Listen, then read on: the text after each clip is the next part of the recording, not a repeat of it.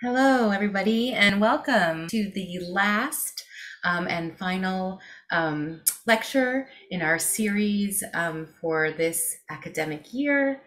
We're very glad that you all have joined us, and we're very pleased to tell you a little bit about our distinguished lecture series from 2021-22, Emergent Care and Community. My name is Christina Baines. I'm the co-chair of the board of the New York Academy of Sciences. And for this academic year, we've been very pleased to welcome distinguished lecturers from around the world to deal with this theme, emergent care and community. In the wake of our turbulent and abiding experiences of pandemic pain and politics, the anthropology section of the New York Academy of Sciences focuses our 2021-22 program on theory and critique of forms of care, mutual aid, and charity. With this theme, we raise questions about the possibility and solidarity in the face of entrenched social inequalities and racialized structural violence. With this theme, we honor our esteemed colleagues from our New York community who we recently lost: David Graeber, Sally Engel-Mary, Laith Mullings, and Paul Farmer. We invite discussion of how communities develop and deepen forms of care for one another and our environment in times of crisis or under enduring conditions of suffering. How might care be reactive, adaptive, relative, or revelatory?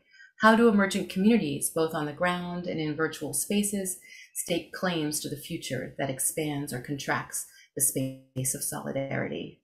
This conversation invites discussion of the politics of humanitarian efforts throughout the world in recognition of the reality that much community-based care emerges in the shadow of dysfunctional governance and the corruptions of neoliberalism. The global pandemic has highlighted the irony that care workers are often underpaid or even unpaid, their exploitation a symptom of structural inequalities accrued across generations. Against the centrifugal forces of capitalist modernity, what possibilities exist for radical mutuality in the future? What constitutes care as related to the social, environmental, ontological, or material? Rather than asking anthropologists to assume some kind of prophetic role, this series offers an opportunity to take critical stock of what tools and perspectives our discipline provides in terms of methods, theory, community engagement, and public commentary as we envision and imagine new possibilities for reshaping society. And with that statement of our emergent care and community theme, we're very pleased today to welcome Merav Shohet. Merav is an assistant professor of anthropology at Boston University. Her work integrates psychological, medical, and linguistic anthropology to examine care, affect, ethics, and gender in relation to kinship, narrative, eating disorders, and the end of life in Vietnam and North America. She's author of Silence and Sacrifice, Family Stories of Care and the Limits of Love in Vietnam, from the University of California Press in 2021, congratulations. And she has published articles on related topics in American Anthropologist, American Ethnologist, Ethos, Transcultural Psychiatry, and the Journal of the Royal Anthropological Institute, among others. Two of her current projects include an SSRC-funded study of stigma syndemics and end-stage kidney disease in disenfranchised Boston area communities fighting COVID-19, and a longitudinal study of practices of elder care and inequality in Israel's transforming kibbutzism. And our discussant, who will be commenting on Merav's work after her lecture, we welcome João Biehl. In his ethnographic and historical work, he explores how people's plasticity and environmental attunements disrupt and exceed dominant ways of knowing and acting, thus opening new vistas for storytelling and critical theory. As he dissects past and current regimes of power and knowledge, Biehl considers the array of human and non-human alignments, affects, ideas, technologies, and forces that shape survival in the context of stark inequality and living together in frontier zones.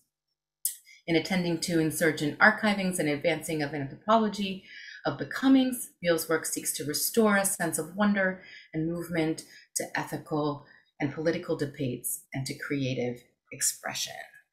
So with those introductions, we welcome Merav Shohet to take the stage, and I couldn't imagine a better closeout to our distinguished lecture series. Thank you and welcome.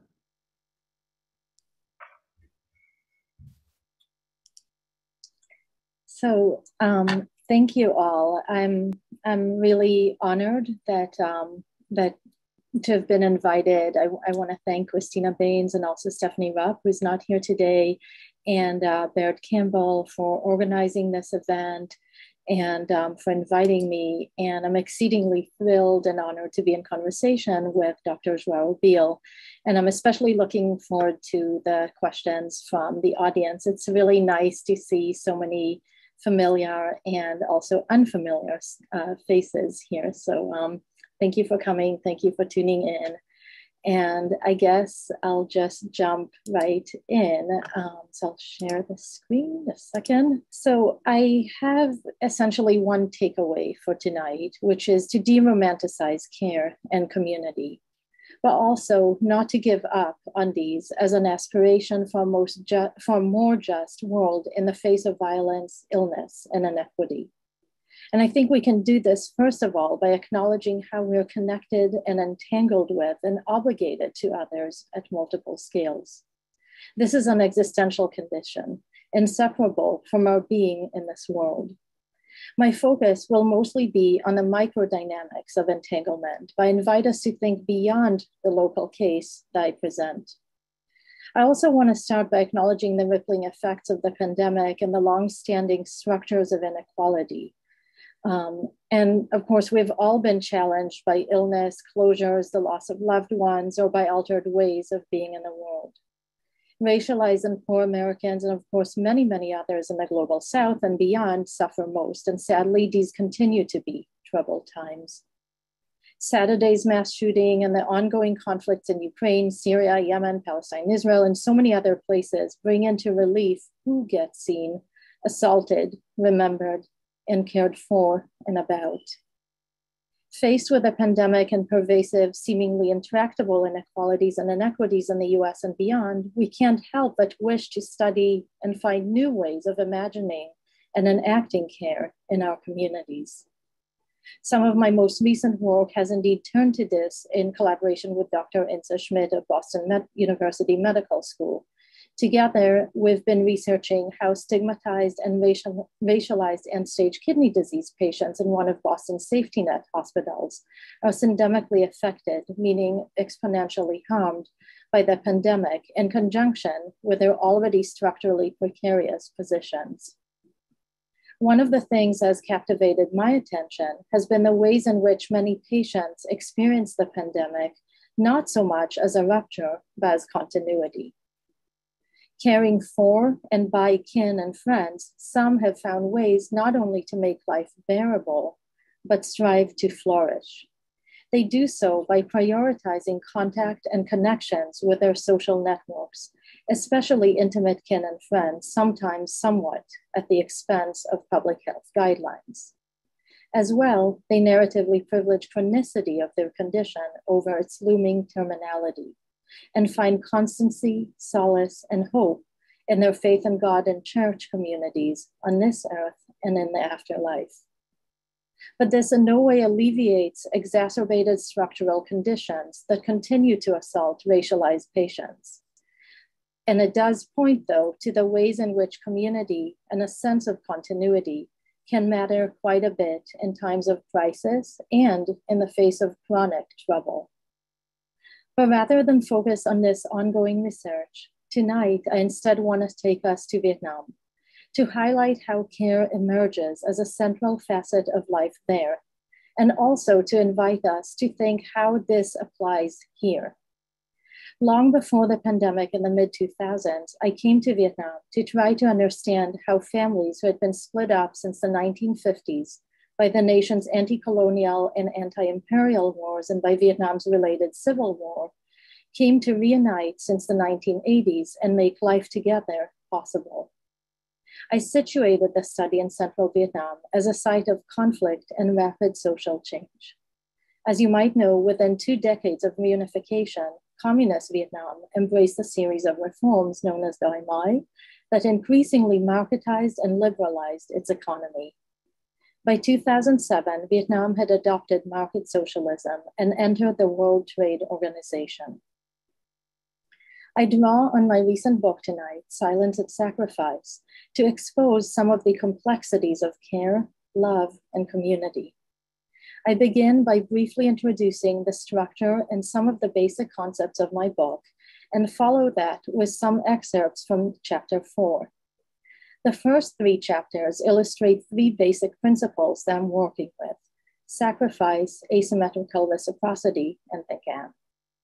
These work like the grammar of a language, in a sense, to structure and organize life experiences of the people I worked with, but of course in non-uniform ways. And then the second part of the book continues to emphasize complications on the ground, as I feature protagonists who had more tenuous connections to the state and ghosts from the past haunting them at times. Together, all these chapters show that ethical personhood is relational and contextual. We have to take account of someone's gender, life force, class, and national politics to understand them. And we can't simply talk about the ethical person or the moral communities in general.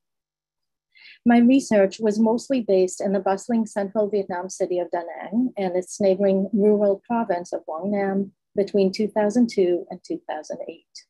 It involved deep immersion in the lives of several related and unrelated families in the city, its urbanizing periphery, and nearby villages. And my methods included primarily participant observations, also household surveys, focal follows with 5 extended families, particularly the relation between parents and other caregivers and children, and open-ended and person-centered interviews, which led to what I call a family-centered ethnography. And of course, I used a lot of photographs and video recordings to also attend to patterns of speech and the ways that interaction is really quite embodied and not just flat. And so this meant following family members across all events, from celebrations and funerals to village festivals, weddings, and daily life, such as going to the market and child rearing. It also meant following public health and morality campaigns and related propaganda.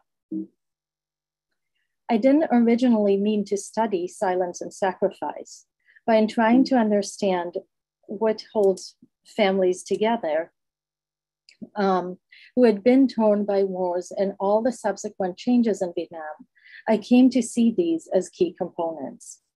I constantly read about or heard invoked the concepts of hy sinh and tình cảm when learning Vietnamese and talking to people, whereas people never talked about trauma. And because I didn't want to pry or impose my concepts onto them, I decided to focus on the role of hy sinh, which I sacrifice, and tình cảm, which I loosely translate as care, in people's lives as a way in, and also to answer the question of what it means to be a virtuous person in times of upheaval and change. In Vietnam's Doi Mai, or innovation market economy, where nationalized forms of care are increasingly absent, I found that young, especially poor women, and in Da Nang, those affiliated with the losing side of the American war, shoulder a disproportionate burden.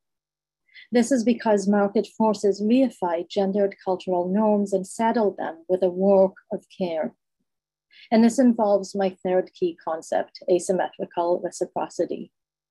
This is an edict term that I developed to make sense of the relations of care and forms of exchange that I continually observed in the field, and which I later thought also apply here in America, but in much more muted ways.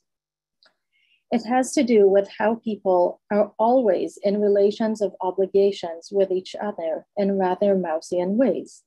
And it's crystallized by the common Vietnamese saying that people must respect those above and yield to those below them. Kien Tan Yung Yui. Throughout the book, I show how these are gendered, but not just differentiated in terms of men sacrificing and women loving and taking care, as we might think of it in Western terms.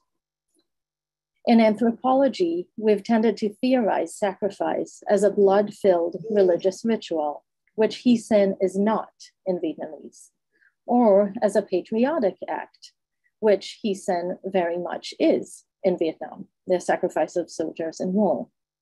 But what we've ignored in our theories are the seemingly mundane and personal forms of sacrifice in daily life. In chapter 1 of my book, I expand on the different scales of sacrifice, from patriotic death to suffering to sustain the home front during the war, to the ways that these are entangled with personal suffering, silence, and sacrifice. I recount in that chapter the case of a man from Quang Nam who was imprisoned and tortured by the French prior to Vietnam's split, and then he spent years fighting to liberate the South. For decades, he was separated from his natal family. Soon after marrying a wife in the North, he was recruited to join the war front in his natal province in the South, leaving her pregnant and alone for over a decade. I trace in the chapter how Than's narrative aligns with Vietnam's broader national history, where he seemingly mimics the propagandistic slogans of the times that Vietnam is one and nothing is more valuable than independence. But these slogans also have deep meanings for Thanh, the soldier, fearing for his life and missing his mother and wife. As the story unfolds, we see how Thanh minimizes his own past suffering and instead highlights his wife's and especially his mother's pain. This is part of the silence of sacrifice. The next two chapters show how asymmetrical reciprocity and Thanh work as organizing principles in life. These structure people's experiences of time across Vietnam's two calendars and relations with the ancestors, with the state, and with each other. Among other things, I show how communist state efforts to legislate gender equality have worked instead to engender difference by naturalizing gender, class, and other hierarchies. These rely on unequal, but presumably benevolent, bidirectional care. The second half of my book, and what I want to shift to now, troubles the principles of morality and ethics, care, sacrifice, and asymmetrical reciprocity, especially when we study them in practice.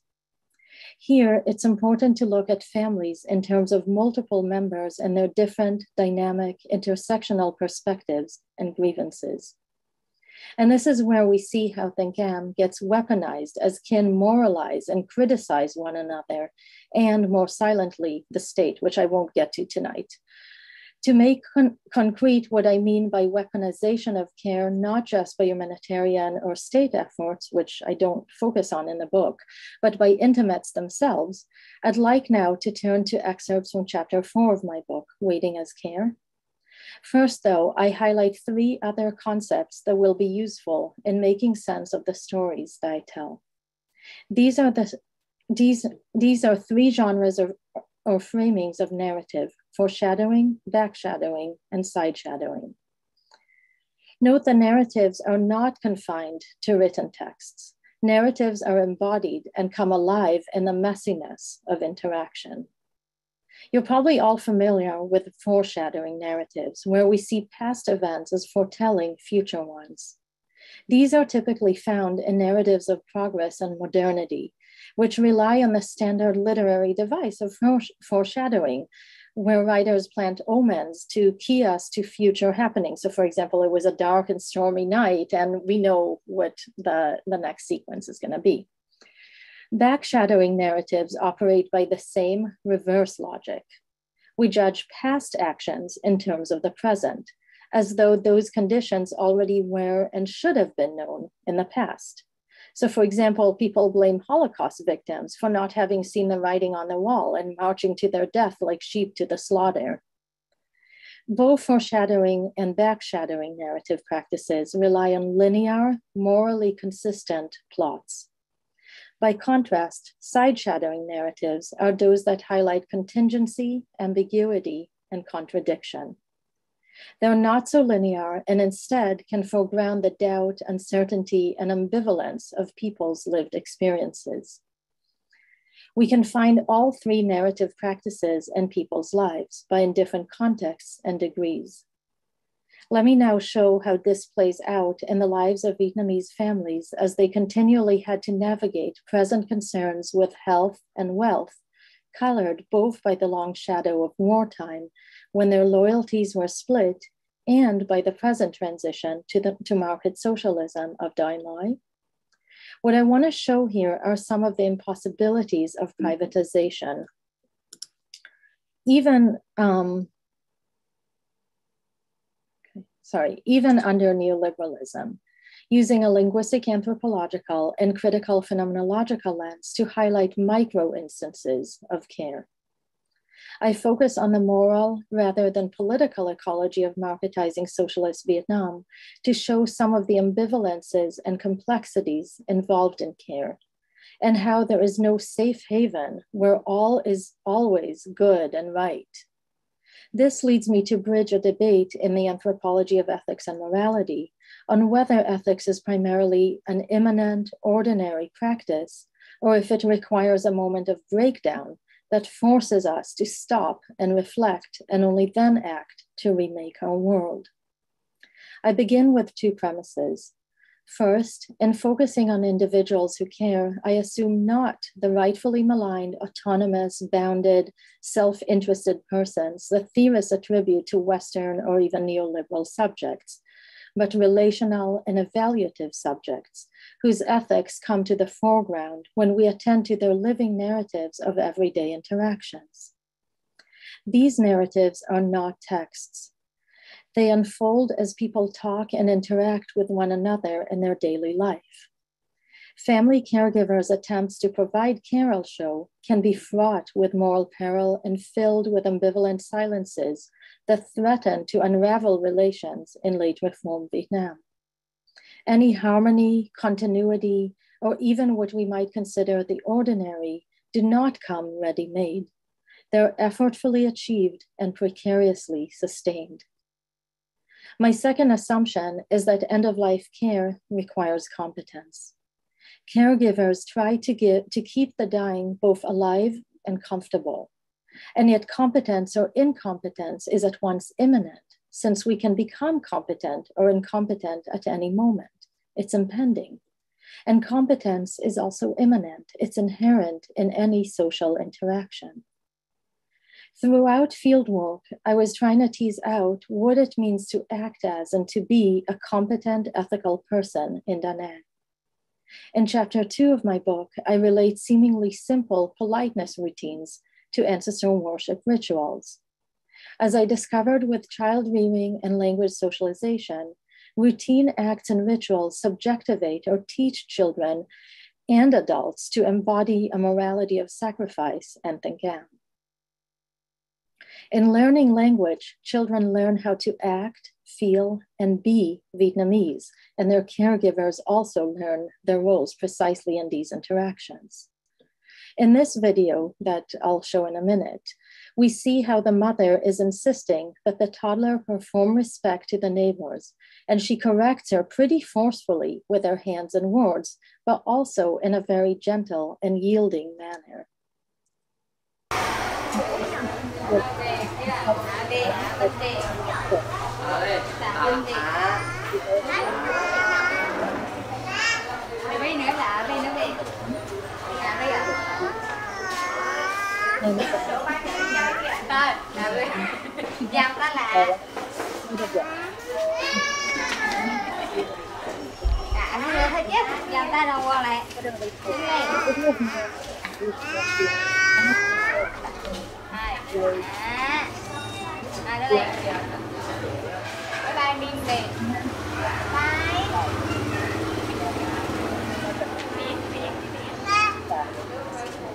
You see that he's actually exaggerating the bite.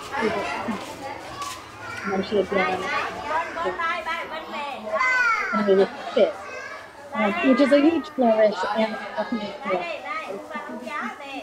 not just that politeness is important, but that also they're really explaining which values matter.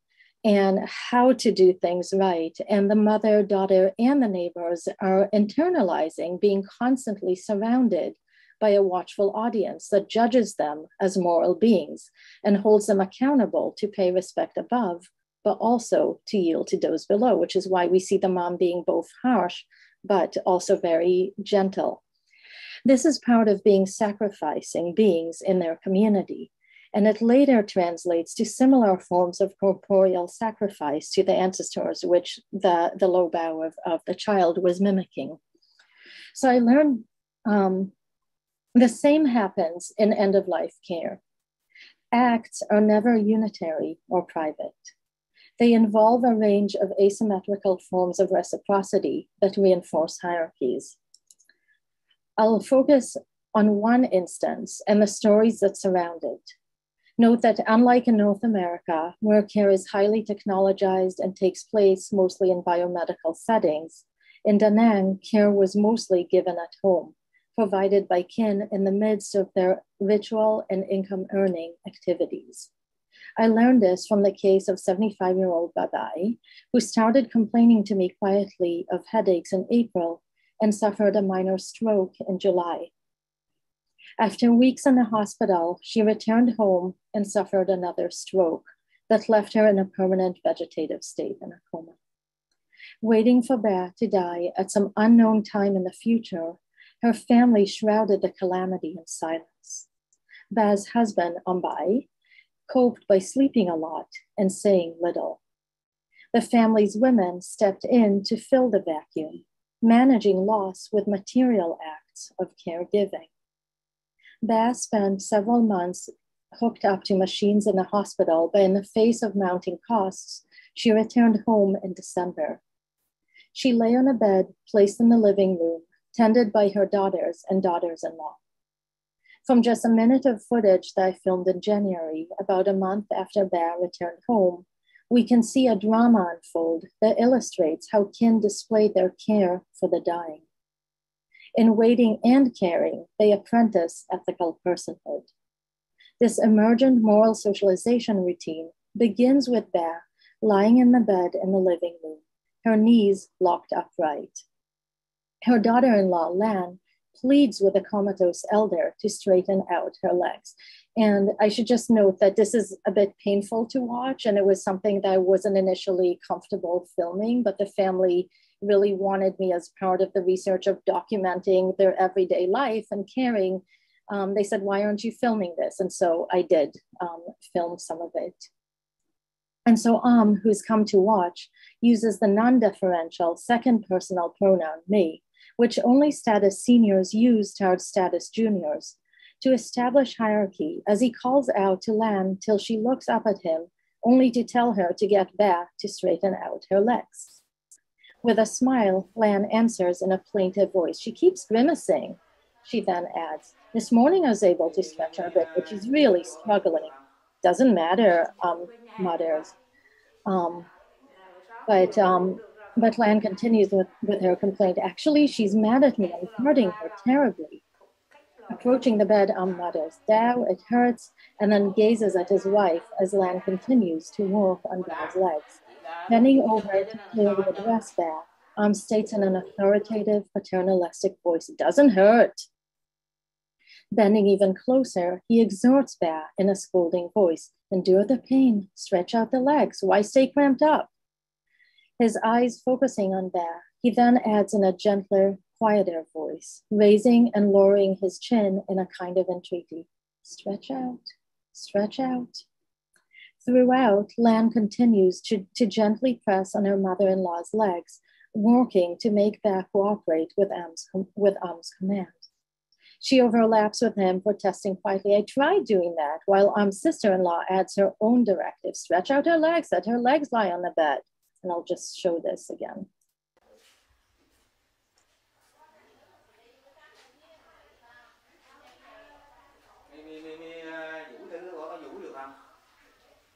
Bên nhà hàng hoài. Buổi sáng rồi cũng được ra khóc rồi nó này. Nó thèm lột la rồi, thục cách lột không.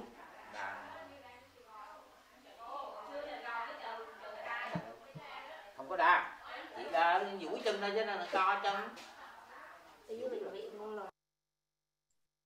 Adopting Goffman's model of participant roles, we see how the two generations organize their interaction in gendered and age-graded ways.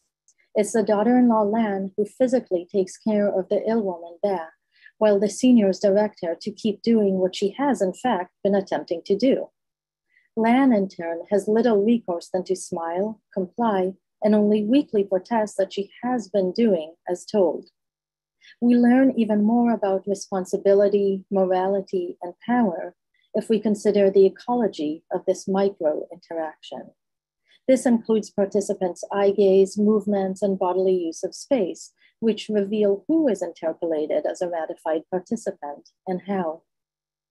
From this perspective, the exchange looks less harsh. It exemplifies acts of care. Despite Biehl's grave condition, her incompetent caregivers treat her as a ratified participant. She is someone to whom they attribute a will, emotions, and agency. Scolds Lan, pleads and imagines or experiences being scolded. And in contrast with those who are not there daily to attend Biehl, they at times address her directly, not just as a mostly, but not yet dead body.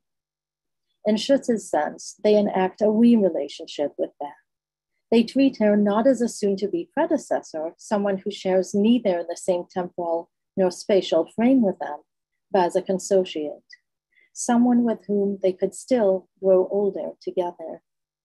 They know that Biehl cannot respond either verbally or with her body, yet and Lan read her knotted brow and stiff limbs as expressions of pain and stubborn reproof.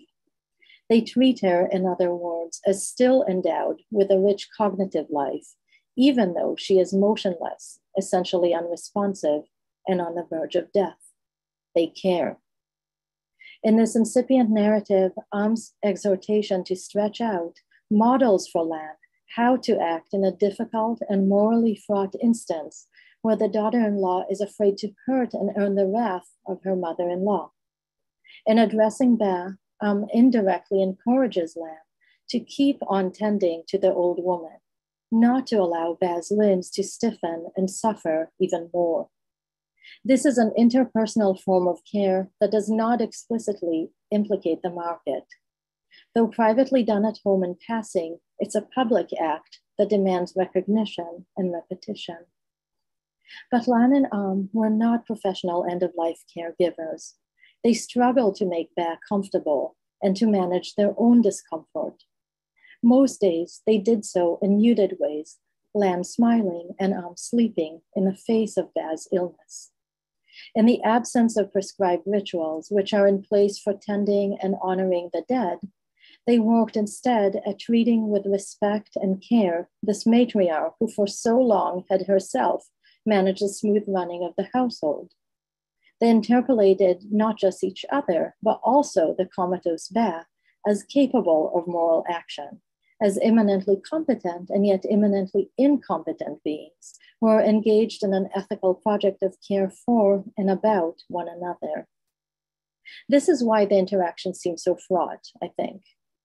We see unequally positioned family members deliberate through fleeting action over what the best good, in Cheryl Mattingly's terms, is for the nearly dead. They seem to act in unison, in agreement that even though stretching out Biehl's legs causes the inert but recalcitrant body and the person inhabiting it pain, because she is still a living person, they have to enjoin Biehl to endure pain and act ethically in this world. And yet this version of care and ethical personhood was precarious. Performed daily in Biehl's house till her eventual death in spring 2008, it enlisted a range of Biehl's relatives who visited periodically and spoke to and about her. And here we see her in the side of the living room.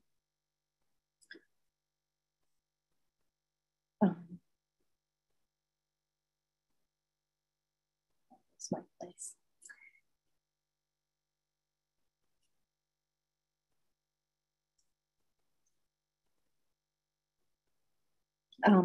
Okay. So as they continued to participate in the household's rituals, no one projected Ba into the future as an ancestor, and no one mentioned her imminent death. They oriented to her only as present and suffering, somewhat indignantly.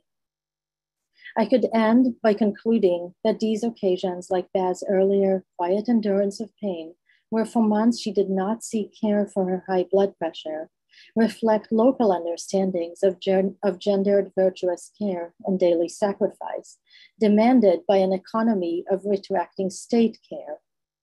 But the story doesn't end here. Not everyone regarded and Ba as innocent victims. And Ba's niece, Anne, for example, surprised me one December day with a story of past wrongs and transgressions. I briefly tell this story and the imminent critique that Ba's current state led Anne to project, both to show how protagonists are not all equally burdened with the ethical work of enduring suffering for the sake of another silently, and how fragile love and care can be under both marketization and socialism.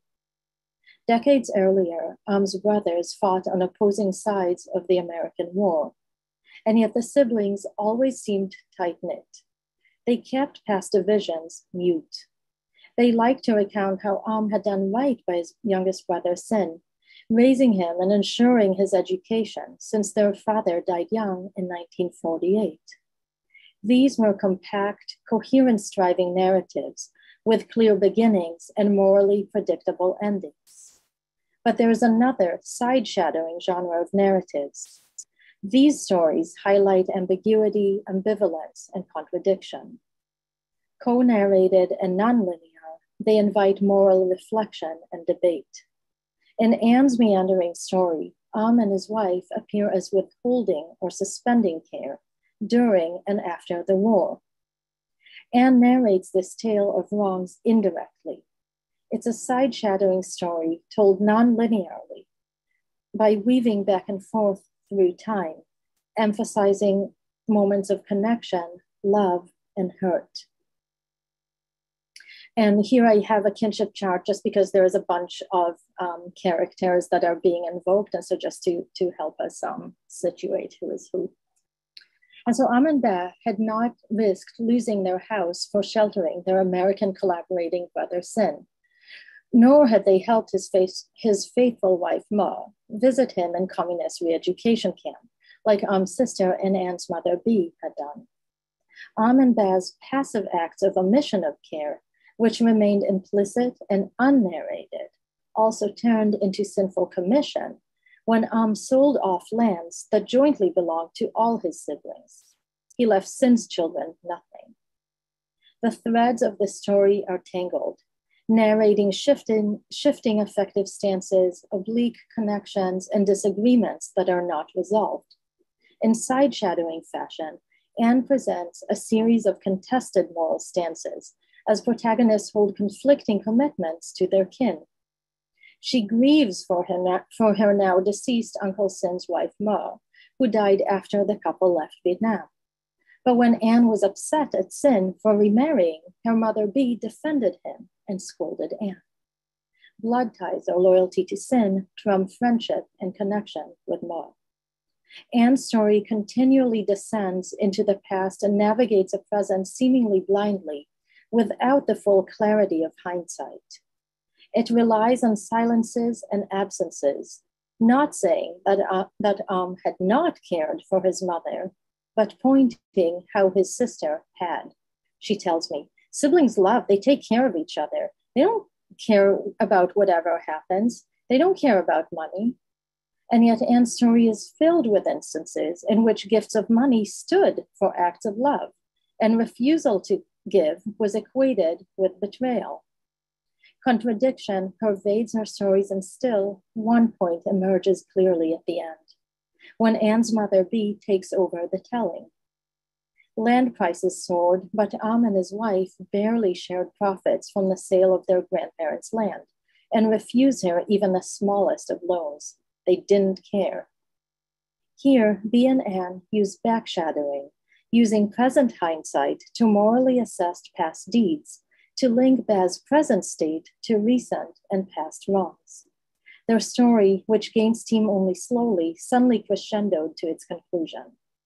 The present suffering was karmic retribution for a life that could have been led otherwise. Her voice quietly furious, Biehl says, I only asked for $20. I asked for so little, they didn't give it. This was recent, before Babai got sick. Said he didn't have it, fuck. We yield to him whatever he wants. Mother and daughter abruptly stopped the account with Biehl's unexpected curse. Resentments over care withheld or inadequately performed, which could lie dormant for decades, came to the surface with Baz's present illness. This occasioned imminent reflection over how to care and imminent judgments about who is competent or incompetent at doing so. Tensions subtly expressed in instances such as when Baz's legs need to be straightened incite caregivers to reflect on who has cared and who deserves caring.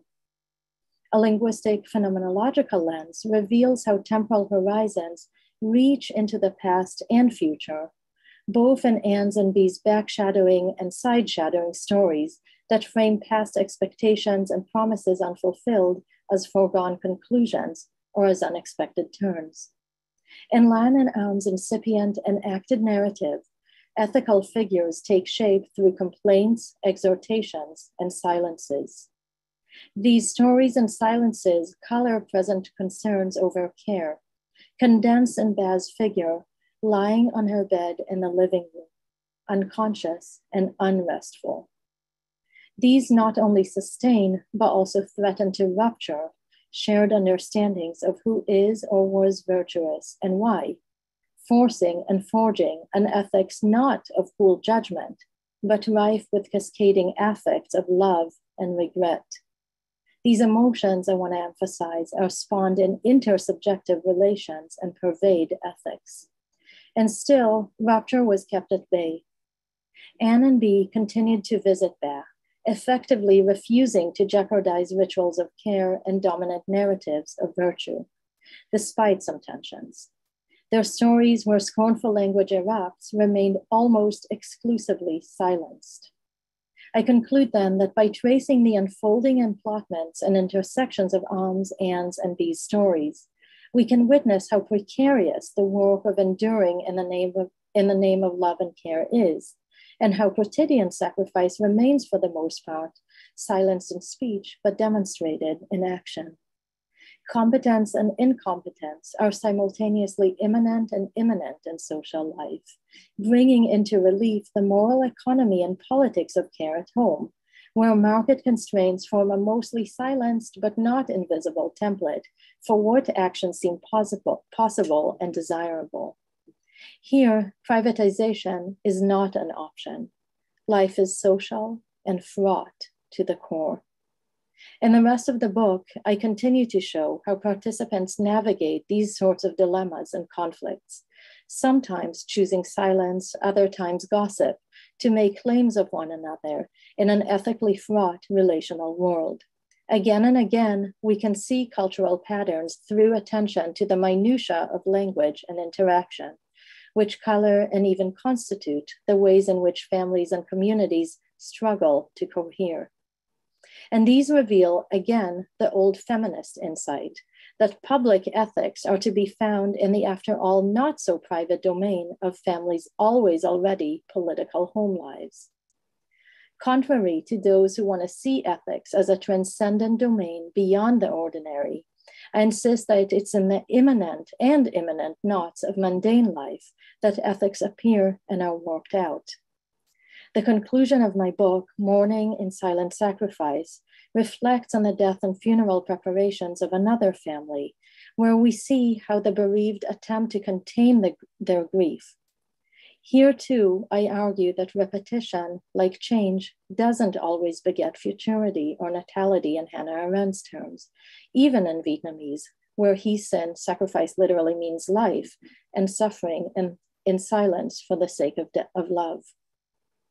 Of course, not all places insist, as people tend to do in Vietnam, that sacrifice ought to be mute and secretive. Silence here becomes salient as a present absence of speech, not unlike how Ba was a present absence. Nearing death, she was almost, but not quite, like the ancestors, whose altar continually reminds us of their absent presence as they exist palpably for their worshippers. Family-centered ethnographies and attention to side-shadowing narratives, I think, help us understand community dynamics from the bottom up, with their many conflicts and contradictions. In witnessing the open-endedness and ambiguity over which family configuration, ethical aspirations, or set of perspectives to privilege, and asking who really is a virtuous victim or moral pawn, who belongs in the family or community and on what grounds, for whom relatives or institutions are responsible and in what ways, we can initiate similar discussions at the larger scale levels of public institutions, such as medicine, law, and public welfare, that overlap with, but don't fully encompass, family relations.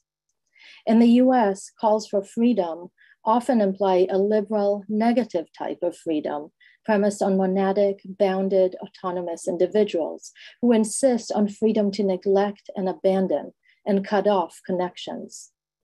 But relationships and obligations are in fact inescapable and need not inherently be experienced as coercive and harmful, though they often can be unevenly and inequitably distributed, such that the ideal of asymmetrical reciprocity in practice, and especially at larger scales, can easily slip into relations of exploitation and subjugation. Still, stasis in present relations is not inevitable, but simulated and achieved.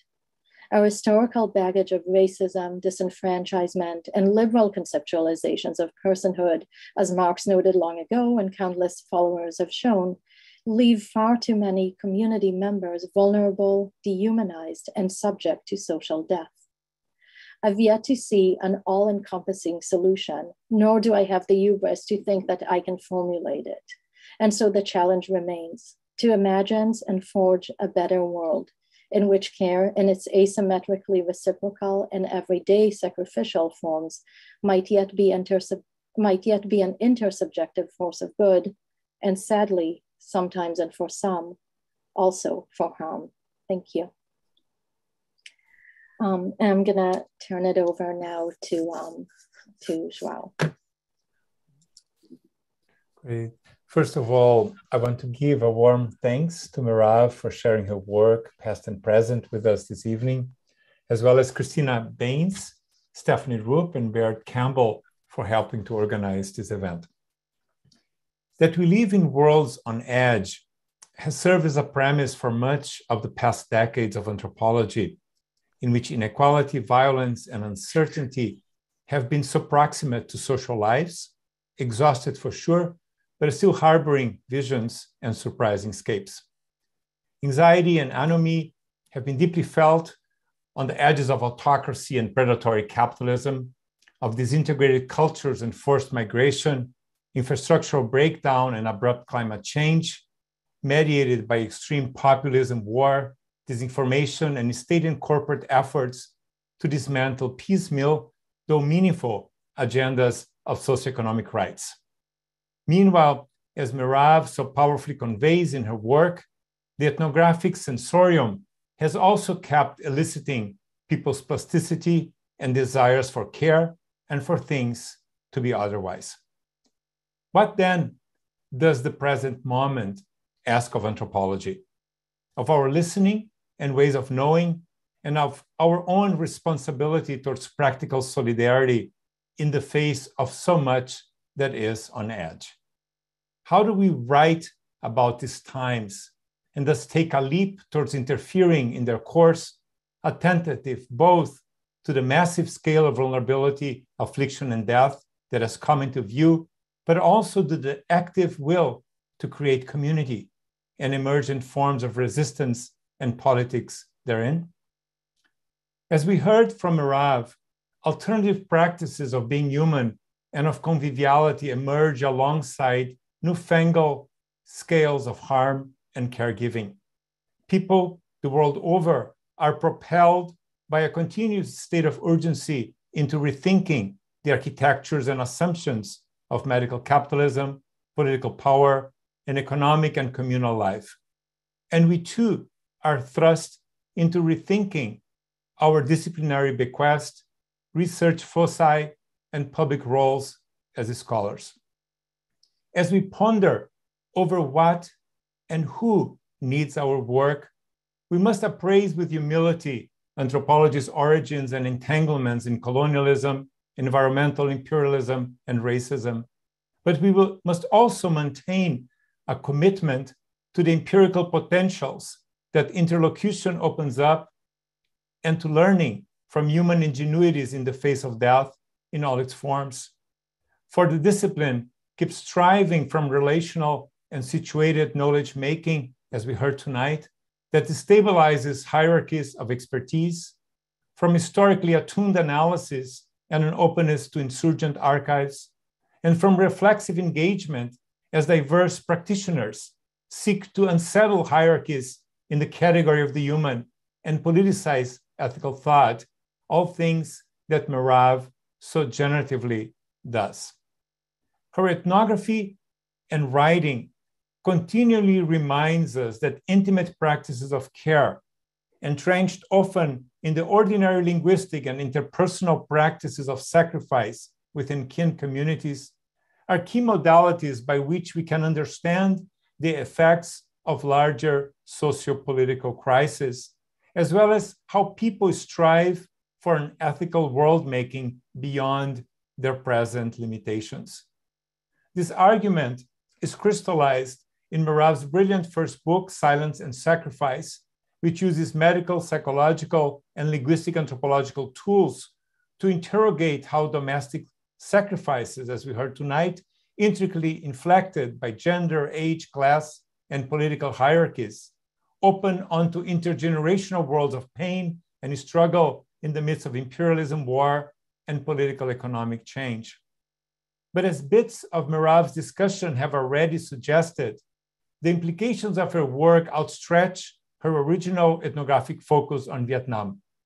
From the health costs of conflicts in Ukraine and Israel-Palestine to the racialized inequalities in a COVID-19 stricken United States, it seems that these few years we have witnessed some of the most shocking retractions of state and public health resources, and the rise of an economic rationality that prioritizes the market and the inequalities it reproduces. In this light, Merav's work in Vietnam, in Israel, and the US powerfully reminds us that people always challenge and devise new ethical terms for their lives in the midst of these conditions. Not always liberatory, not necessarily immediately beneficial, this ordinary ethics produced within kin communities seem to allow people to process the immense sacrifices that must be made to keep loved ones alive. Sacrifice then becomes an ethical and relational tool that anthropologists, as well as our interlocutors, can use to make critiques of the state and of each other as they struggle to survive and flourish within damaged political and economic landscapes. One immediately compelling aspect of your work, Merav, and I have a few questions for you, is your eclectic methodological approach. In both Silence and Sacrifice and your newer work, we see reflected your commendable training in multiple subfields of anthropology and your commitment to various dimensions of people's existences. Namely, you draw on medical and psychological anthropologists' emphasis on the dynamics of giving and receiving care in order to theorize how gender, age, class, and national politics contour experiences of life, illness, and death in Vietnam. At the same time, you work ethnographically with an emphasis on language. You're very skilled at tracing the silences and speech acts that constitute family care in Vietnam, and you theorize a number of linguistically based patterns that your interlocutors use to carry out these ethical transactions. For example, foreshadowing, backshadowing, and side-shadowing, as you discussed in your lecture, to ground care and ethics in political, historical, and spiritual events of the past and present, or asymmetrical reciprocity as an organizing principle of life connecting ancestral, family, and state relationships. Can you speak a little bit more about what linguistic anthropology affords in your research? What might medical anthropologists, public health practitioners, and social scientists at large uniquely gain from this focus on language, communication, and silence? So that's my first big question. I really enjoyed your insistence at the end of your talk on what you call old feminist insight, that public ethics are to be found in the, after all, not so private domain of families' always already political home lives.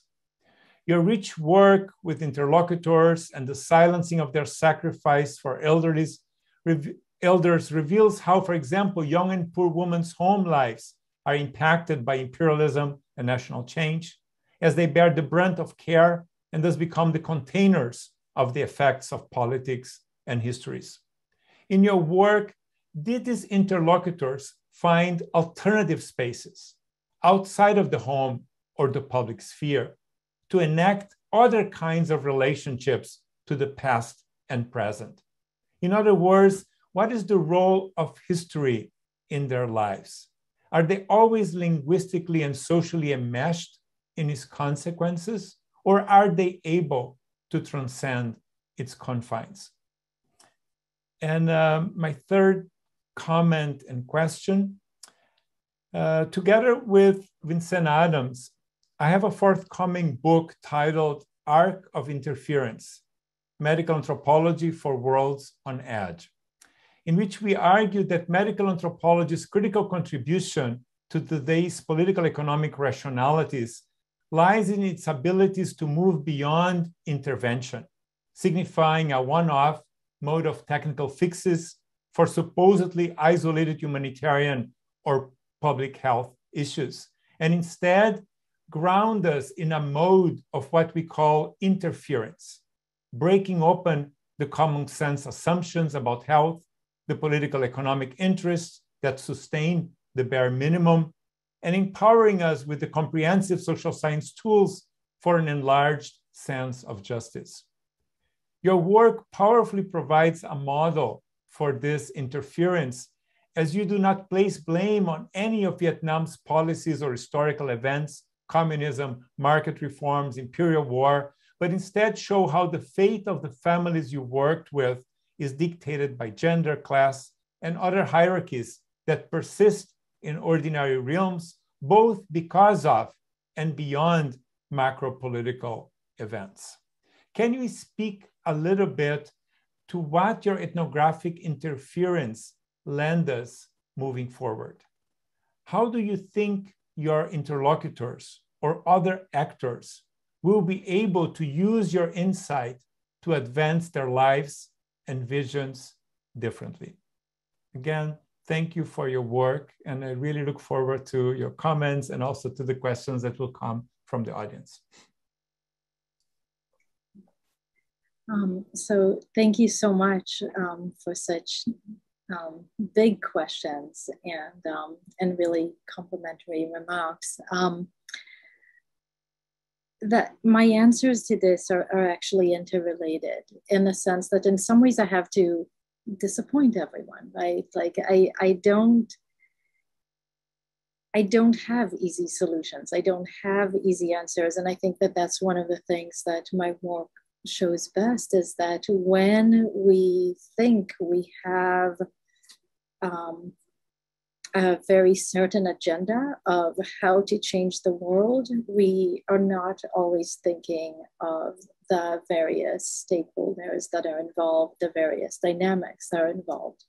And I do think that in that sense, interference is a really useful concept, in that it allows us to maybe think, okay, we have a responsibility to make change, while also acknowledging that we can't solve everything all at once.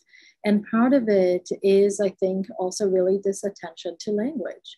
and the ways that language is not just the words that are being spoken explicitly.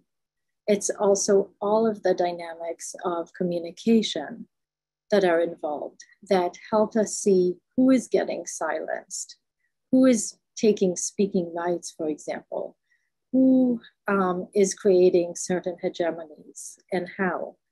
And I think that in that sense, also you ask if there are spaces kind of beyond public spaces and beyond the home. I don't know. I mean, can we be suspended outside of life? I don't know that we can transcend the conditions in which we live.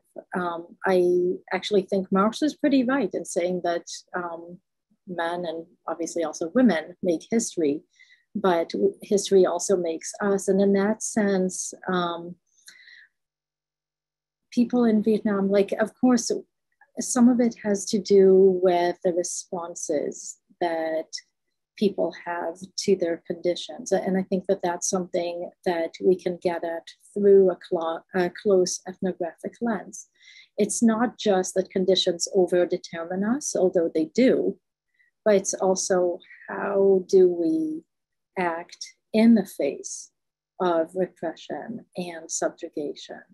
And also to really reframe the question of what it means to be a human being, and not to think of it as being this autonomous individual who can act without being already always embodying and having inside them residing the lives of others. And these can be connections that are more explicit or less explicit, but we carry our ancestors within us. And I think in Vietnam, it becomes more salient that relations are not just one direction. When we have parents caring for children, we also have children caring for parents. When we have structures of inequality that get reproduced, it doesn't just they don't just live on their own. It's also because we're continuously colluding with these structures to reproduce them. And so I think that an attention, instead of, in a lot of times in medical, psychological, cultural anthropology, oftentimes discourse is presented as an opposition to affect or to sentiment or to embodiment. And what I'd like to make the case for is that these two are inherently intertwined. And Eleanor Oakes is here in the audience, and her piece, Experiencing Language, I think really well articulates the ways in which language really constitutes our experience. It's not just some domain that's outside of us. It's in the process of speaking, of interacting, of crying, of praying, of doing, of staying silent, that we also come to feel and embody those relations and those feelings. And so in being able to attend to these phenomena, and also being able to attend not just to the content of stories, to the content of discourses, but to how they unfold over time, that I think we get a better, although always impartial and incomplete sense of what's going on and why do certain power relations persist, and how, and what are some spaces to change them. And I think that that has to do also with my imagining of flourishing as acting not as a kind of resistance, but acting within, but testing the limits, the rigidity of certain structures, and finding spaces to make them more elastic. And I think that, for example, Sarah Willen's idea of inhabitable spaces of welcome is a useful concept, instead of thinking always of the home as a safe place, because home isn't always a safe place for everybody. And I think that when we wish to transcend relations, it's a kind of trying to be outside ourselves, but in fact, we're always already with ourselves. So I think I'm rambling a bit, and maybe I should let other questions kind of help me clarify what I'm saying. Wonderful. So, Christina, do you have some questions? If not, I have a follow-up question for Merav. Sure. Why don't you? We do have one hand raised. Katie Coe, would you like to unmute? Yes, hi. I really enjoyed your book and also your talk. I'm wondering if you could say a little bit more about side shadowing. And I guess I'm a little unclear on its significance, and maybe it speaks to what you've just been saying just now. But so you talk about its kind of fragmented, ambivalent, nonlinear quality. This seems linked to the fact that it's not part of hegemonic discourse. So that it is maybe a space for imagining new kinds of relations, and yet in some ways, the particular example that you use is very much, I don't know. So I'm just wondering about that. And then the other, perhaps thinking about how what is said and what can be said is linked to feeling. I don't know, is that what's significant about this? Is that fragmented nonlinear speech a way of reimagining these relations, or is it just to know that there is a kind of the harmony, right? And I don't want to call it a surface harmony, but because that would be denigrating that harmony or kind of giving it a lower status, but there's that harmony and then there's conflict behind.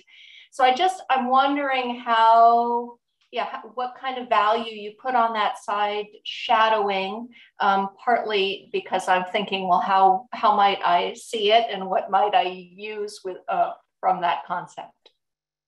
Oh, thank you for that question. So in thinking about side shadowing, it is a narrative practice, meaning that exactly as you said, it does capture that ambiguity, fragmentation and everything. But also I think what it allows us to do is see how people both orient to the future, but also the past. And so we're familiar, I think, with subjectivity and subjunctive narratives, which tend to look at the future as open-ended. What I do with side shadowing is suggest that it's not just, narratives are not just accounts of the past or imaginings of the future. They can do both, and we constantly engage in both. And I think that as soon as we think of language not as referential, but as constitutive of our world, language doesn't just help us see what is out there, it also is creating these realities.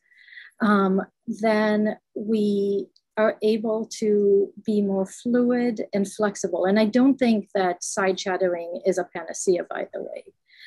Some of my work, for example, with anorexia and attempts at recovery shows rather that in telling side shadowing narratives, you can kind of remain stuck and not settling on a coherent kind of story of what it means to be well. And I think that as far as activism goes, a lot of times we need to embrace much more coherent kind of forward moving narratives, discourses, visions of what the future might be. And side shadowing can kind of get in the way and it vexes us. But I think that what it also does is in vexing us, it also shows us where are the blind spots? Where are those possibilities that can extend both to what might have been, what could have been, and what could be, what could still be? And that, I think, opens up the possibilities while not having us put on the kind of very clear blinders to where we're going and where we've been. Does that kind of explain that? And so I think that side shadowing narratives, again, they're not totalizing. And I think people and movements can at one time express side shadowing and at other times back shadowing and at other times foreshadowing. And in fact, we saw that in the case that I presented, and that's really on the micro scale. But it also happens in everyday interaction and certainly in medicine, and particularly in mental health, for example. Like, how is it that patients are enjoined to be better and to fight the disease and everything, right? What happens when people are not necessarily on board with the structures of healing that they're supposed to embrace? What happens when people do not align exactly with the so-called helpers and carers? And this is where we see friction. And I think that side shadowing is especially good at helping us see some of these frictions. Thank you. Let's see, Ellie. Thank you. Yes, Eleanor also has a question. I invite you to unmute. Hi, thanks so much, Merav. It's nice to hear some of these themes also reverberating in your more recent research and widening up some of your generalizations beyond Da Nang, and it's so fascinating. While you were talking, and also during the discussion by João Biehl, I kept on thinking about theory of mind research in psychology and in philosophy, like Daniel Dennett, and how that is so individualized, but it has been taken up in some of the work in the ethical turn in anthropology.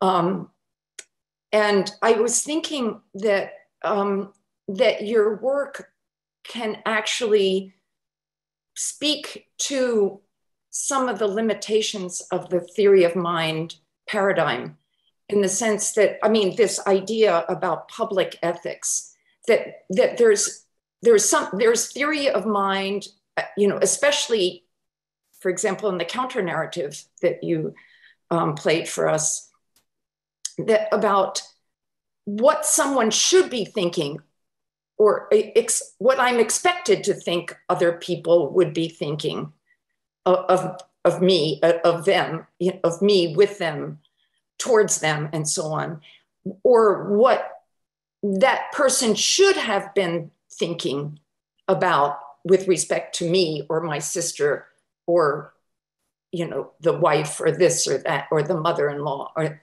things like that. So there are all sorts of modalities of public ethical perspective taking that is really incredibly complicated. That is also some of these, how side shadowing fits into theory of mind too, that you have this, these modalities that are operating all at once while we're trying to figure out, how to engage with one another, in this social scene. So I'm going to stop here. Thanks. Thank you. Yeah, I mean, I think that perhaps some of the theory of mind tends to assume this kind of linear one-to-one correspondence. If you only knew this, or if you can put yourself in somebody else's shoes. And I think that that's a kind of impoverished view of how our mind works. And that our mind is not this kind of disembodied, ahistorical space, but that instead we have these multiple resonances that are inflected by our senses, by the associations that we have. And so I think that in some ways scientists know that the brain is really complex, but also if our subjectivity doesn't just lie in the brain, because our brain is also connected to our body, then to think of mind as conflatable with the brain, and to think that if you can just enter somebody's mind imaginatively, then you would be on board, or then you have empathy. is a somewhat problematic way of approaching interactions and relations. And so I think that, again, part of what I began with is the ways that we are relational in all senses of the world, and we're responding to and interacting with others and to others. And so I'm rambling a bit, and I feel like I'm repeating myself. But some of this, for example, I have also in my book a case of a woman whose neighbor's son died of AIDS. And she tells, again, this very side-shadowing story of, was he polluted morally? Yes. But is she gonna pay respect to the mother? Yes. Are her brothers gonna carry out his corpse? No. Is his body infectious? Yes and no, because there is a kind of conflation between the body is infectious versus the body more metaphorically. And in that way, she also parts ways with a kind of public ethics in Vietnam about AIDS is a social evil, prostitution is a social evil, drug use is a social evil, and this family had all three of them. And so you would think that if she were to align with public ethics, she wouldn't have anything to do with them. But that's not how relations work in practice. People align and disalign at different times.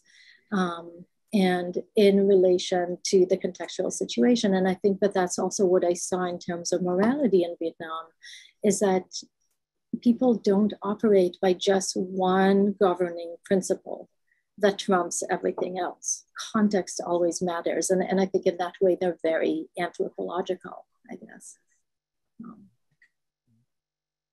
So maybe that's a long-winded way of saying I agree with you. Thank you so much for that. Oh, we do have Marjorie Goodman. She was one of our previous speakers in the series. Marjorie, did you?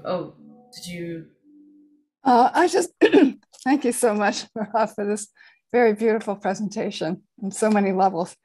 I wonder if you could talk just a little bit. You talked about a moral economy of silence and gossip as an alternative. So can you talk a little bit about how you see that working? Sure. So a lot of times I think that, thank you, by the way. A lot of times people, the value in this community is to not call attention to your own suffering. And yet there is ways in which they criticize others and gossip about others to call attention to some of the ways in which they are taking on disproportional burdens, for example, or they're taking on burdens, period. And gossip can be a kind of indirect way that's relatively silent and yet also very much a speech act, right? Of making moral claims about one another and making more moral claims of each other.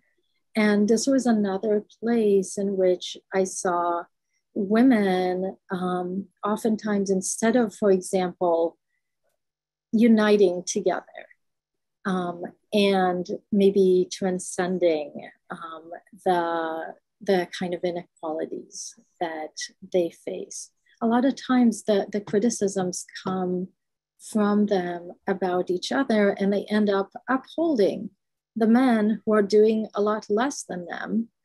And that's where some of those moral economies happen, is that there are certain norms about what a virtuous feminine person is and what is a virtuous person in general, right? So if you're being filial, if you're being caring, if you're being responsive to other family members. And of course, men and women do that, right?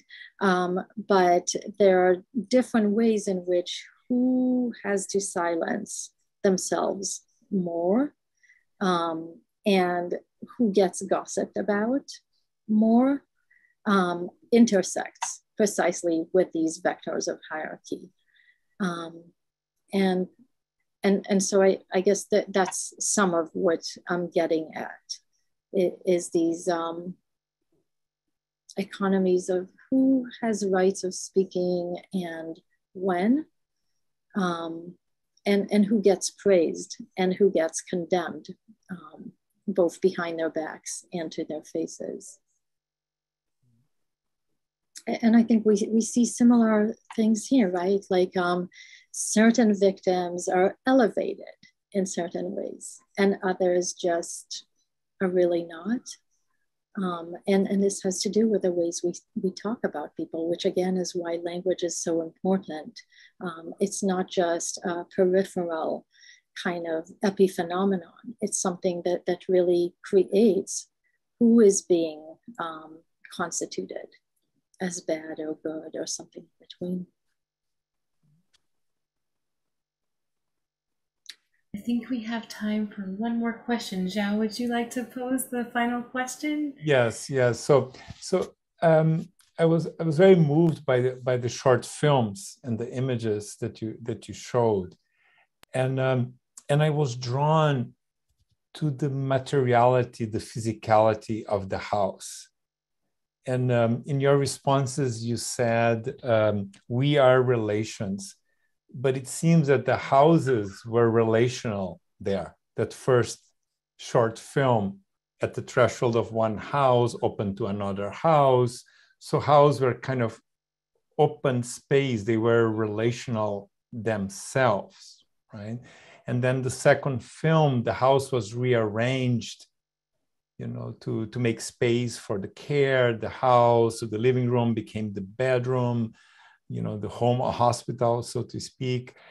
And I wonder if now going back to your fieldwork and now revisiting these materials, the films, does something that the house does on people. And I say this thinking of Levi-Strauss' idea of house societies and the house as a moral person. Does the house act on kinship? Does the house act on personhood?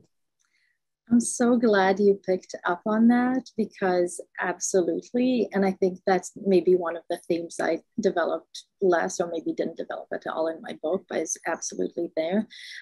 So houses, one of the things that was striking also is how similarly arranged they are, whether it was a poor family or a rich family.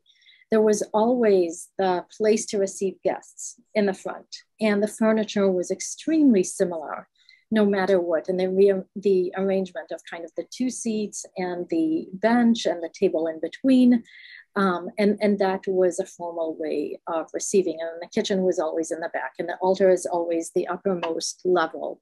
And you devote a room to it, even though you might be an extremely crowded house. There's always that. So houses do absolutely structure relations of who is being in the front and who is in the back, and who is upstairs and who is sleeping with whom, and who is sitting and who is looking in. And so even though they were renovating houses, some of those structural principles absolutely were reinforced and repeated again and again. And like you said, also the fact that houses and streets are so close to each other, you can look in and you can hear everything that's going on. And that is absolutely structuring some of the possibilities of who is relating to whom. And are you going to be shouting? Are you going to be speaking softly? And there is, again, that sense of there is a constant kind of audience, including the house itself. And the house is also is housing the spirit of the ancestors. And it's the obligations to the ancestors that then demands heteronormative marriage, for example, to create kids who are going to create people who are going to worship you and who are going to owe to the ancestors. And so I think it's a theme that I didn't develop as much in this talk, but definitely the materiality of it is really important. And I did analyze it to some extent, even in the management of death, in an article. It's not in the book, The ways that funerary inscriptions, for example, outside the home versus inside the home, are very different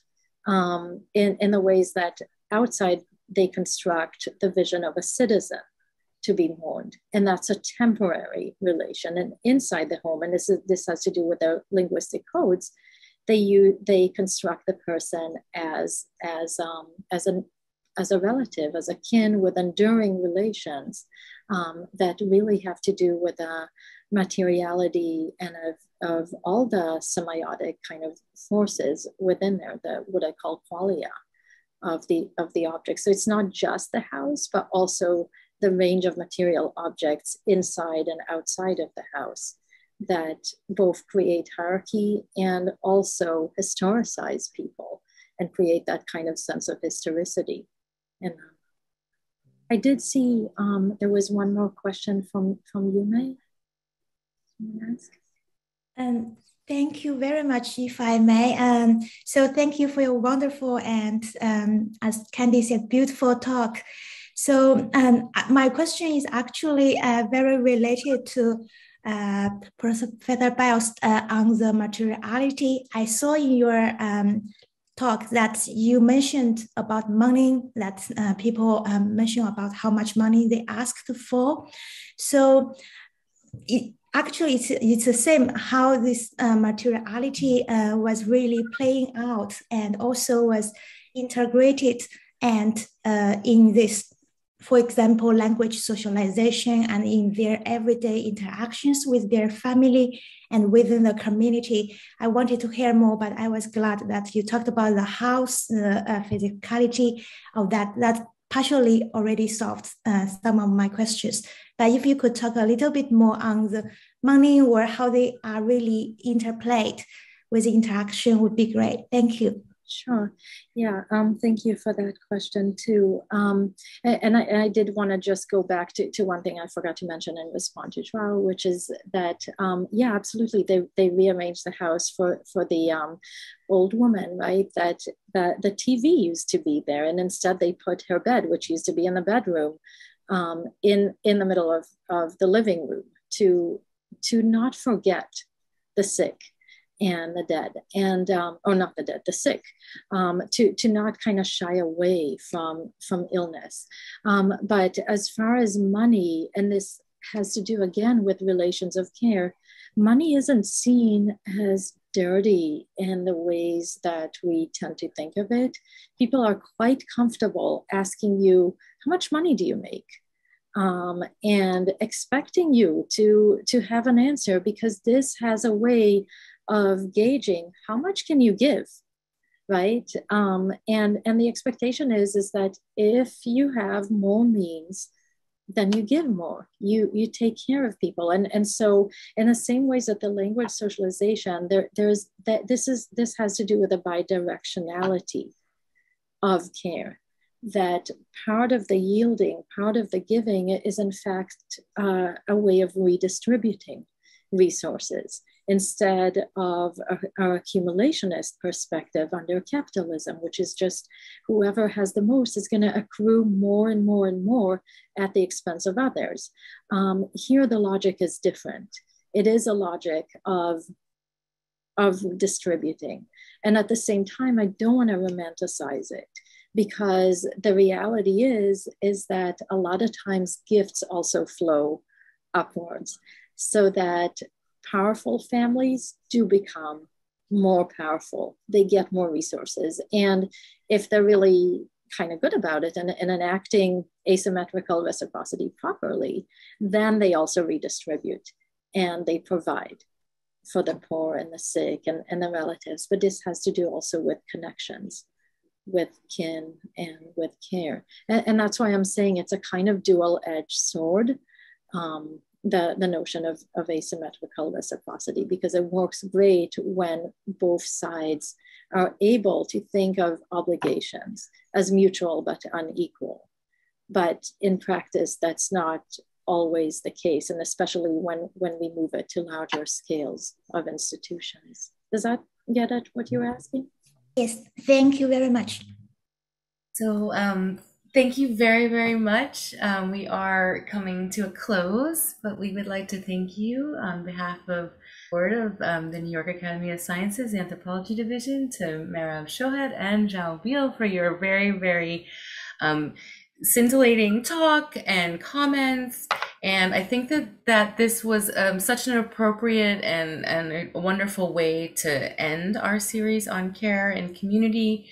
Because not only did we hear about the particulars of care, but also how anthropology as a discipline can offer us insights into care, but also insights into the complexities and possibilities of care in the future. So I really thank you for closing us out. And thank you all for being here in May to the very end. I would like to just tell you about our series for next year, for the next academic year. Our first talk will be in September.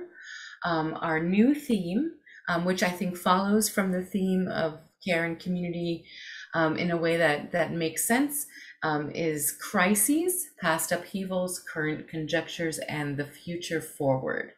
So the distinguished lecture series for the 2022-23 explores how anthropology illuminates our understandings of and engagements with contemporary crises.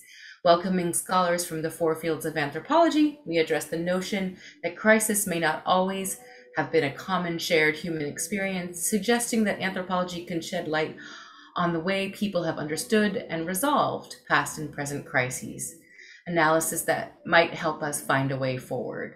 Sometimes change occurs incrementally, allowing strong continuities to reinforce age-old patterns. Other times, transformation arrives abruptly, bringing disruption and destruction, as well as opportunities for resilience and rebuilding in the aftermath of crisis. How have humans sought to move forward from crisis, finding, despite the rubble, opportunities to rebuild structures of society, polity, health, and well-being? Humans have developed our modern physical forms during the climatic crisis of the ice ages. Languages similarly often reflect crises and ruptures in ecological and social relationships. Archaeologists note dramatic shifts in human settlement, technology, and adaptation at moments of intense challenge, collapse, and catastrophe.